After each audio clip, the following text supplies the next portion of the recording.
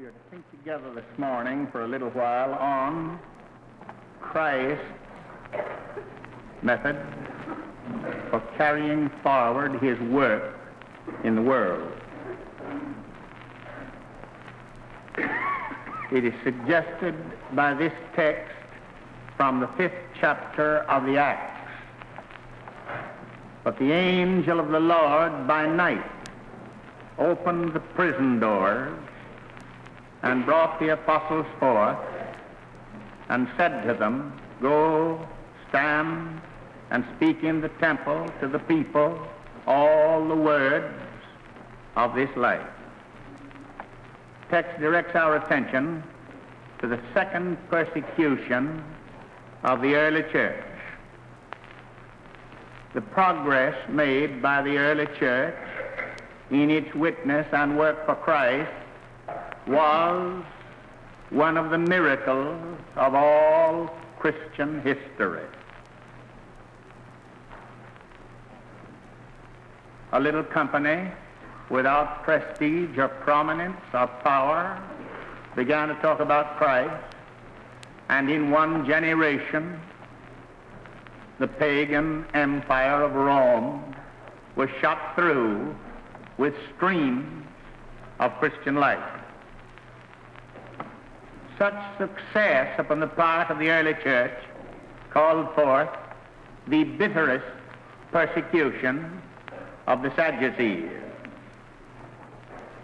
It was a sect in Christ's day and was very aggressive then, and its successors are with us yet.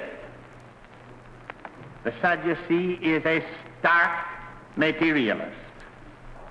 They said, we do not believe in resurrection or angel or spirit. We believe that man came from the mud and is mud and will go back to the mud and be mud forever.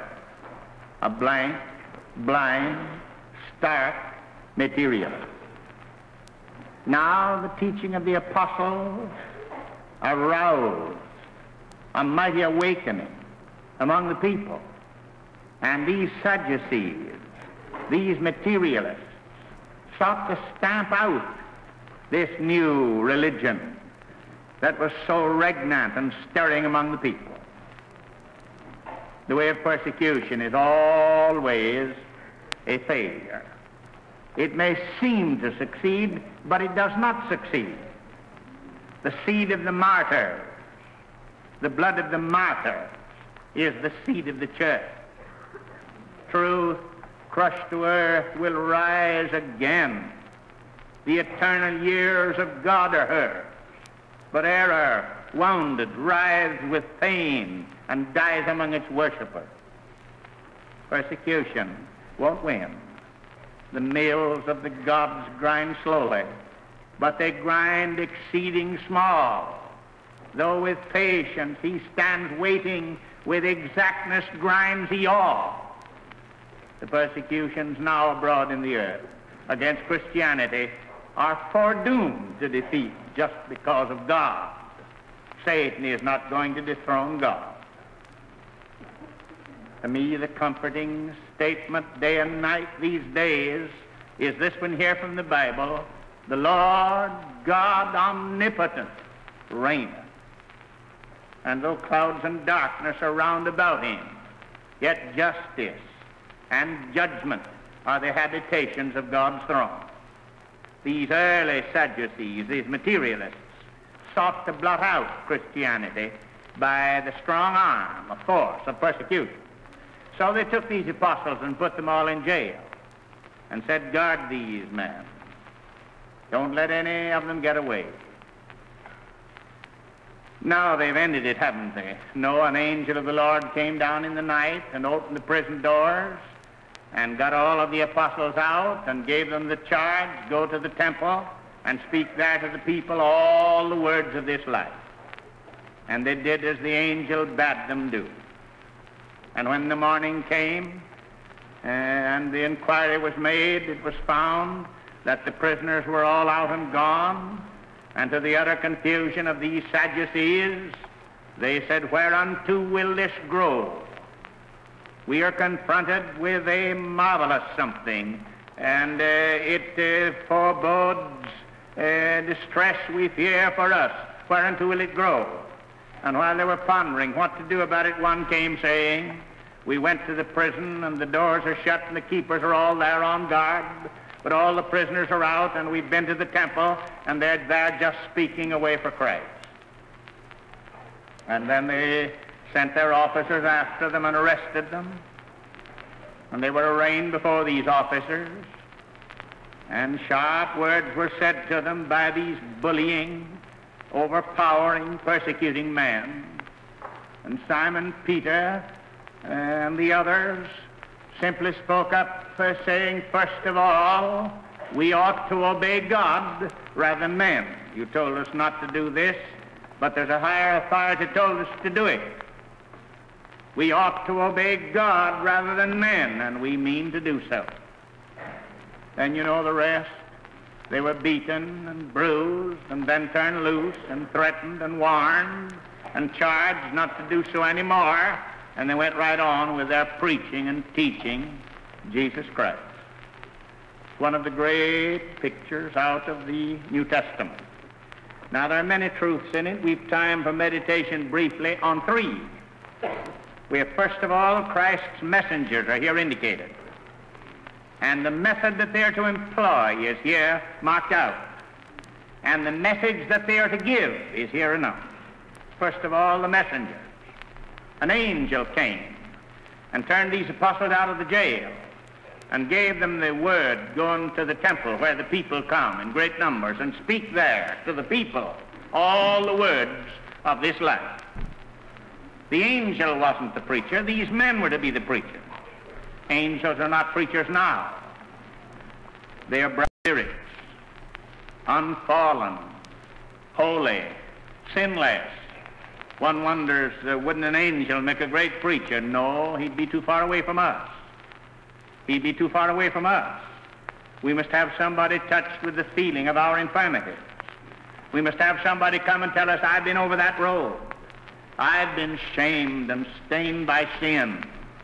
I've been mutilated and marred, and my life misshapen and decimated by sin. An angel wouldn't do for your preacher. If you'd want your old preacher back, if you had an angel a while, he'd be so far removed from you.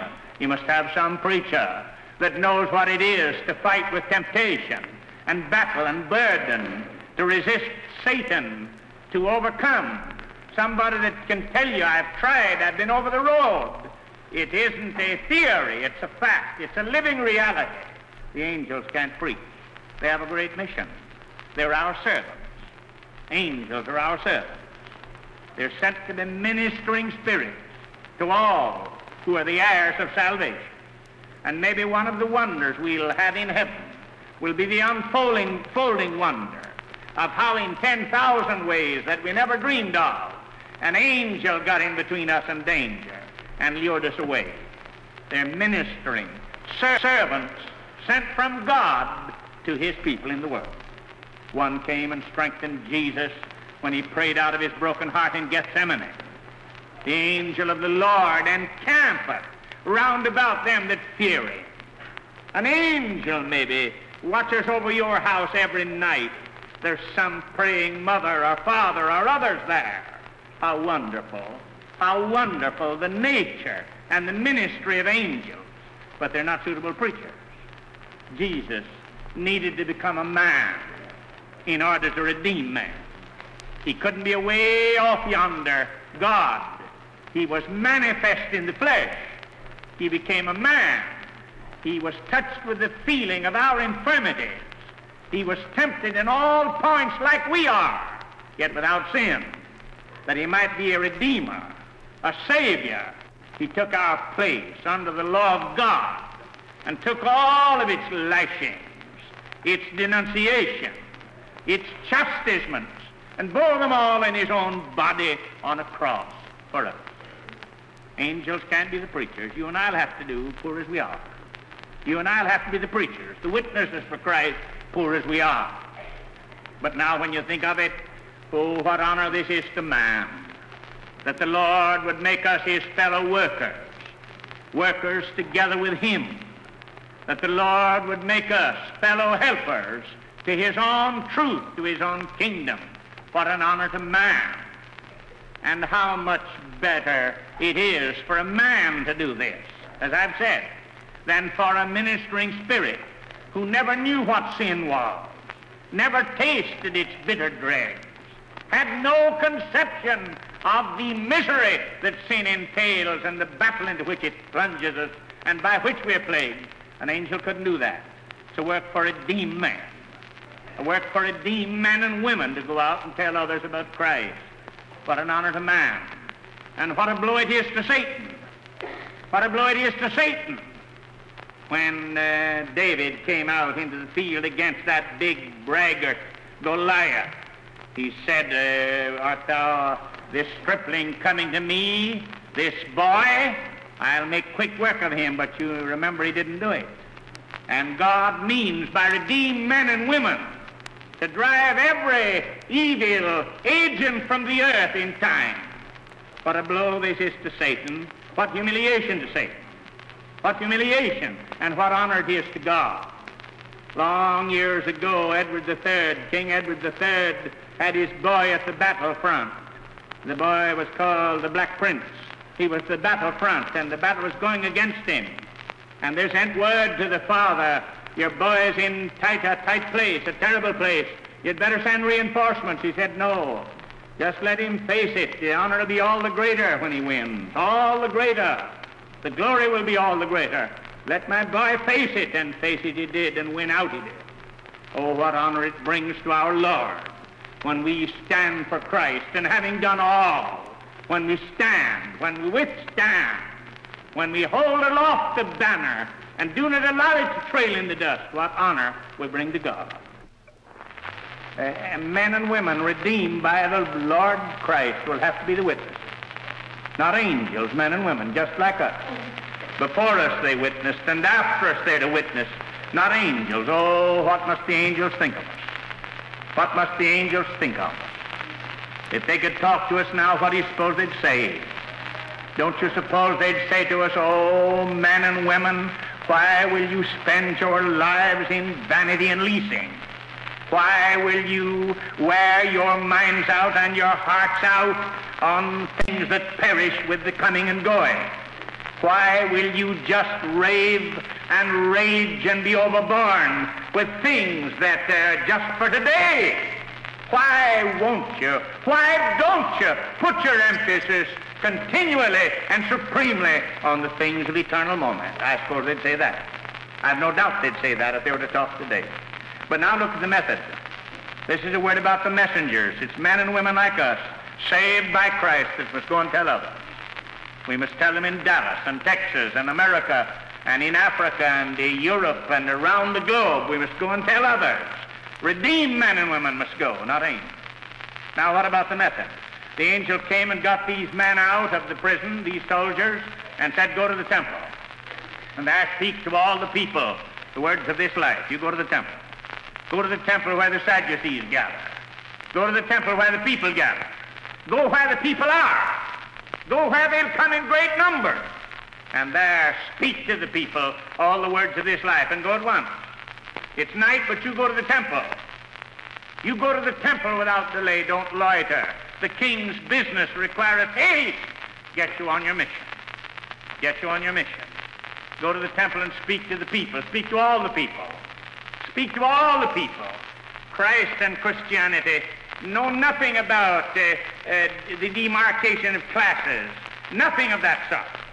Christ's gospel is the pioneer of all popular education and of all liberty and of all real abiding progress. Christ's gospel doesn't know anything about classes at all. It doesn't know anything about preaching a gospel to the rich and another gospel to the poor. Not at all. All are needy sinners alike in the sight of God. Go and speak to all the people. Go and speak to all the people.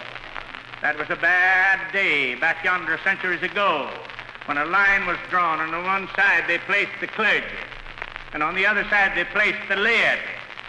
And the clergy functioned, and the laity looked on and stayed far off, and nothing came of it except the blight of the Middle Ages. That isn't Christ's plan. If a layman can speak for Christ, then he must. Then he sins if he doesn't. If he's dumb, if he's silent, if he's inactive. The Bible knows nothing about the distinction between clergy and laity. Every man and woman that can witness for Christ must. That's God's plan. And sometimes, many a time, a layman can give a witness fairly incomparable in his place, in his position. He can give a witness for Christ of eternal moment. The Bible is filled with active laymen. Abraham was a layman, and Isaac and Jacob, they were laymen. Caleb and Joshua were laymen. Mordecai was a layman. Nehemiah was a layman. The three Hebrews cast into the fiery furnace were laymen. Philip and Gaius and Stephen were laymen. The Bible is filled with laymen. Oh, the blight, the darkness that settles down upon the land. If laymen and laywomen imagine that they have measured up to the full measure of their duty, their responsibility, when they come to church a little and maybe give a little mite and go away and forget all about it in practical life, we're in the world to represent Christ. Now, what about our message? What about our message? These men were arraigned before their enemies, the officers, and threatened and persecuted and beaten. What about their message? Well, the word spoken right at the start is the right thing for Christians to say. We ought to obey God rather than men. That'll do to say. That's a foundation premise. That's an immovable stone. We ought to obey God rather than men. We ought to obey God if it gets us in jail. We ought to obey God if we get a good flogging for it. We ought to obey God rather than men. Oh, that's the word the world needs now. The world's to pieces, it isn't obeying God. The world's in practical chaos, it isn't obeying God. Why, if men minded God, obeyed God, we'd have peace from the river to the ends of the earth. The lust for greed, the lust for place, the lust for power, the lust for preeminence, the lust for position, the lust for self, everywhere it is the thing that lures and drives men onward, yea, in their downward way. We ought to obey God rather than man. That's the great word, the sovereignty of God. The sovereignty of God. And that all men must answer to God. The will of God, the law of God, God's program for humanity. He has one. It's been revealed. Now we ought to obey God rather than men. That's the foundation premise. The foundation premise. These apostles said, why, we've not obeyed you, and we don't expect to obey you. We ought to obey God rather than men. You Sadducees say there is no resurrection, no angel, no spirit. We found out better. We found out better. Who got us out of jail last night with the doors locked and barred and a guard around it? We are out. Who got us out? We ought to obey God. You men are stupid. You men are blind. You men are stark mad. And whatever your plight or place may be, we ought to obey God rather than men. That's the great word. That's the great word. Oh, for men to have a well-defined faith, for a well-defined conviction. And what is that? The will of God is supreme. The will of God is to be followed whatever it costs. The will of God is to be obeyed. If in such obedience we shall experience obloquy and scorn and contempt and derision, the will of God is to be obeyed. He's sovereign. He's preeminent. Now the will of God in all the realms of life. Wouldn't you love to hear that echoed from one end of this country to the other? Wouldn't you love to hear the will of God pronounced by statesmen, if we have any left? Wouldn't you love to hear the will of God saying everywhere, like George Washington said, if we ignore God and disregard the precepts of God, the nation is on the downward plunge. The will of God for America. And America, like other nations, is headed straight for perdition if she dares to ignore the will of God. We've got a great heritage. We've got a great background. We've had marvelous forebears. But if we ignore the will of God and play fast and loose with morality, with the high standards of truth and integrity and righteousness, we are headed straight for perdition and overwhelming defeat. We ought to obey God rather than men. And then these men, when they were beaten and whipped and charged and threatened, just went right on, and they ceased not to teach and preach Jesus Christ. There it is. There's our message made out for Jesus Christ. The Lord Jesus Christ. Our gospel is the gospel of a person. The gospel of a person. We get beyond all organizations and forms and ceremonies and go straight to him. Here's somebody who did something for us of eternal moment in our behalf. And we put our case in his keeping. We trust him. We yield to him. We turn by his help from every evil way. And trustfully, submissively, we turn to Christ and choose him and his way. Salvation's by him. And these men said, these apostles said, why, we've tried him. We've experienced him. He has corroborated his gospel in our lives. We're not preaching to you phantasms. We're preaching to you facts, which we've personally tasted and tested and experienced. Now, that's my simple sermon today, except to ask, won't you make it personal in your lives? Won't you?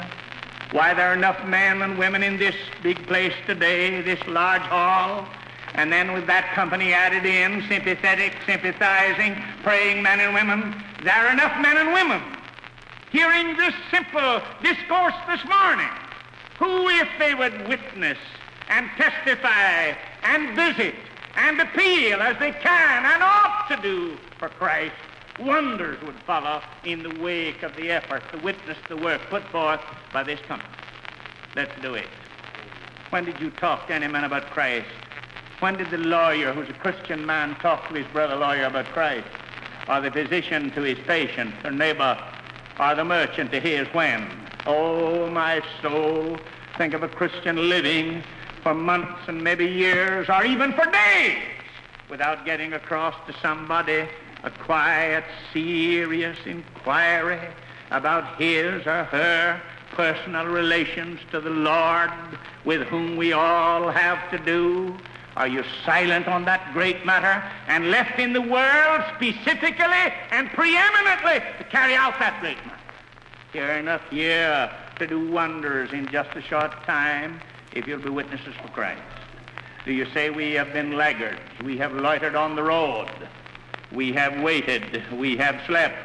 We have been indifferent. We have been inactive. Oh, with a great resolve in the house of God, say, I'm going to try from this day forward, please God, to be a witness for Christ according to his own word and way and will. Do you say, well, I never came out for him, but down in my heart I've said yes to him. Come out for him. You're my friends if you do whatsoever I command you. Say, I've hesitated, I've delayed, I've waited, I've postponed. Haven't you waited long enough? And isn't the mercy, isn't the goodness of God a sufficient motive to you to win you today?